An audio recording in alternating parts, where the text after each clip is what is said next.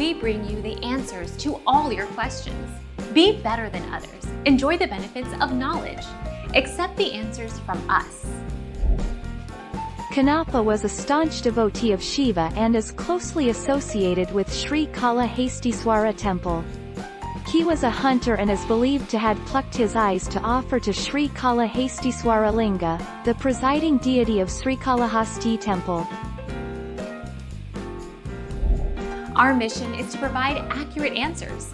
We think without knowledge, it is impossible to live a balanced life.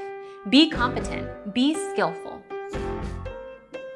Thank you for watching. Don't forget to subscribe and hit the bell notification.